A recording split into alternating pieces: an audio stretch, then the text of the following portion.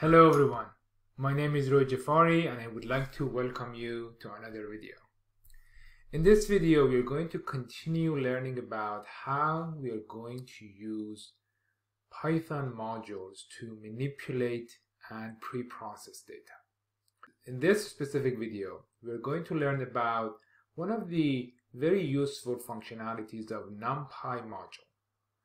We are going to learn how we can create random numbers using Numpy. The example we are going to use in this video is we are going to create a 10-frame videos using Numpy.random number generator. So to do that, we are going to first learn about Numpy.random generator, its functionalities and its advantages that is going to great in creating random numbers, and then we're going to use that to create a random 10-frame movie.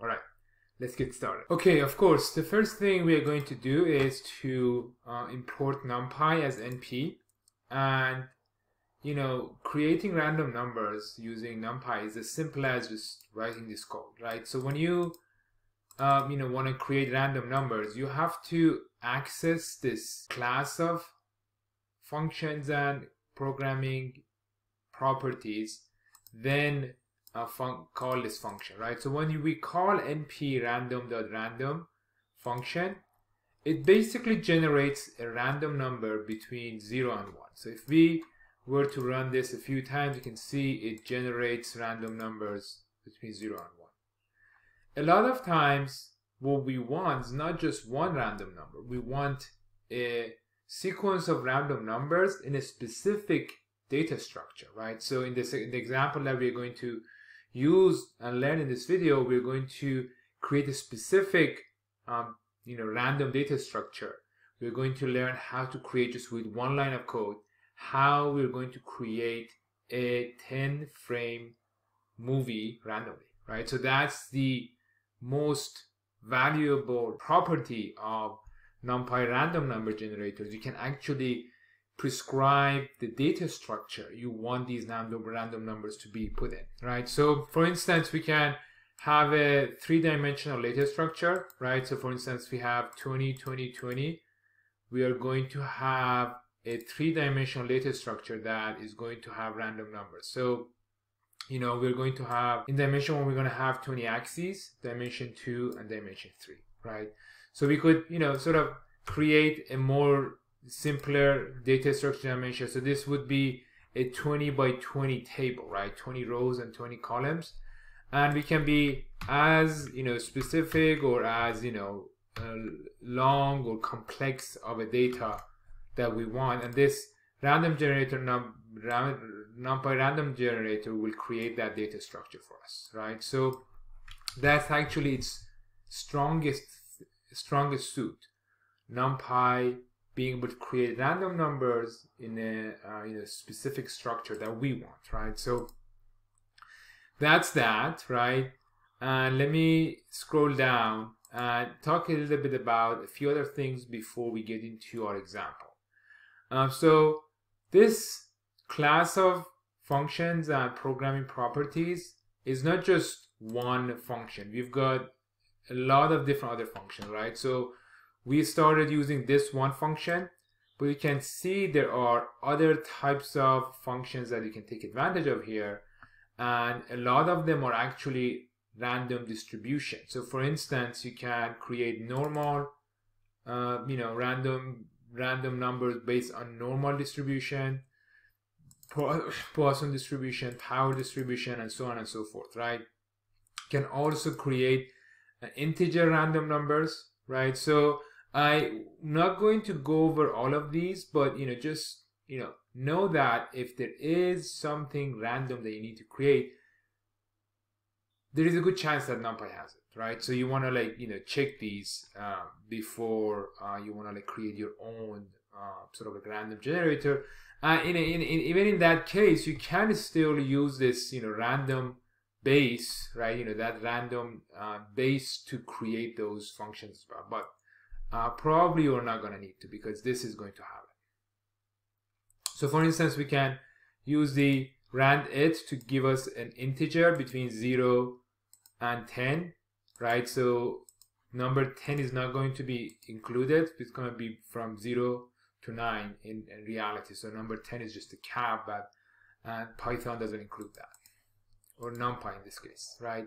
We can also say we want it from specific numbers. We can say from number 5 to 10, right? So it's going to be either 5, 6, 7, 8, 9, right? So if we run this a few times, you can see that actually is the case. And we can also prescribe what we want, right? So here we prescribe that the structure that we want is 10 by 10. We want a number from 5 to 10, and the structure is we want a table of 10 rows and 10 columns, right?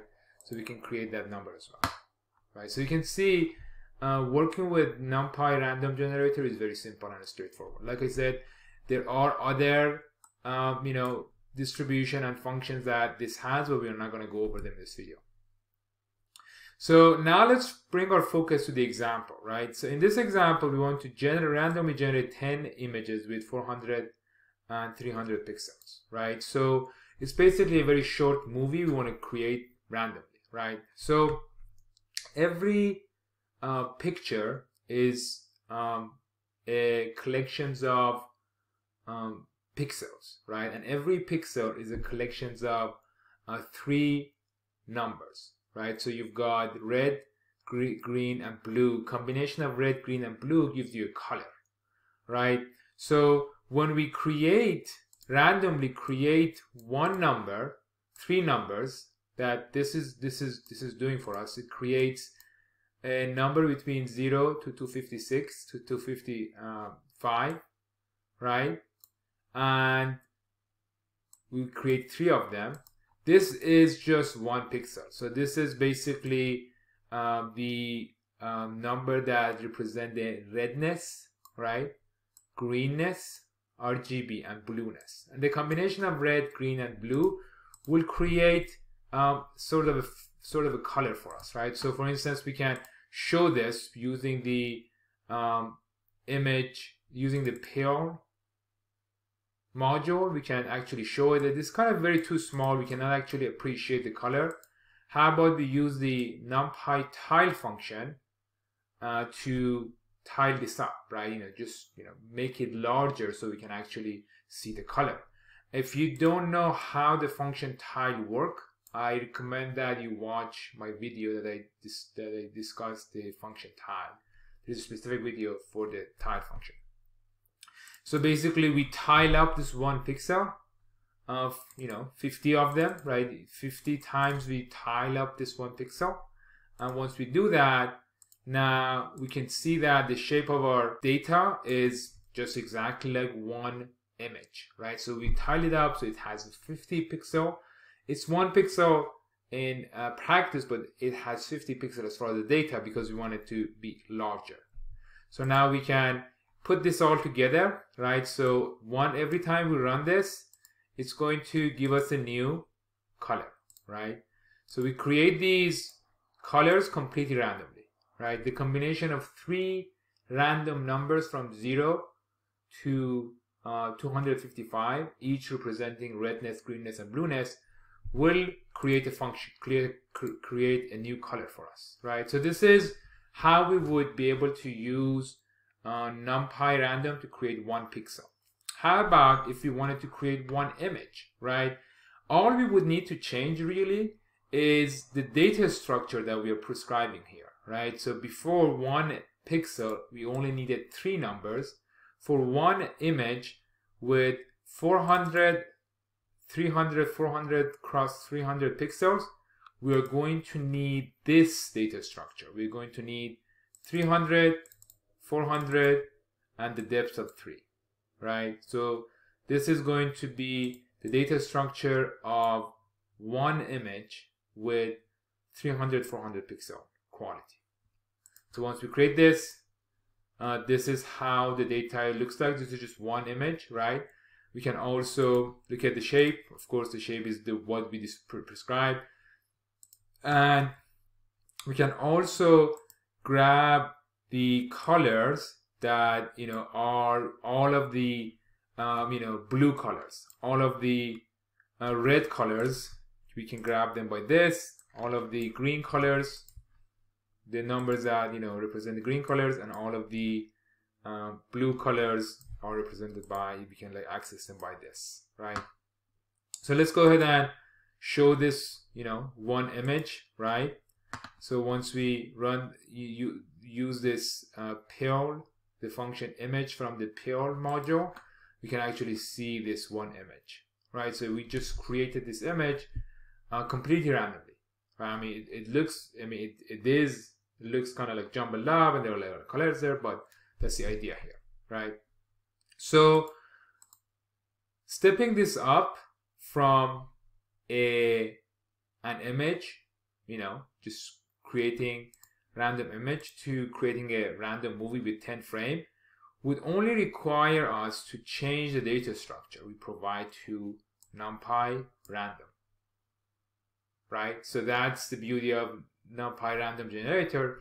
Now we can here simply add 10 frames here, right? So we've got 10 frames or 10 images, and this is each image data structure, and it can simply create that image for us, right? So for instance, we can show the first image by using this code, right? Here we go, right? So this is one image. We can like move that image, by just changing this from 0 to 10. Imagine that, pay attention that this was that index that we use to show different, sort of create different images, right? So we could show that as well. So that's how that works. We can also use the show function of the image object from the pill module to just actually show the image consecutively using this loop, right? So if we run this, another window will open in your computer, and it starts generating these images that we created. Alright, so in this video we learned how to take advantage of Numpy.random generator to create random images and also random movie. We're going to extensively use this functionality of Numpy to create mock data for us to be able to learn about different functionalities of pandas and Numpy as we go about learning about how we can go about manipulating data the best possible way. All right.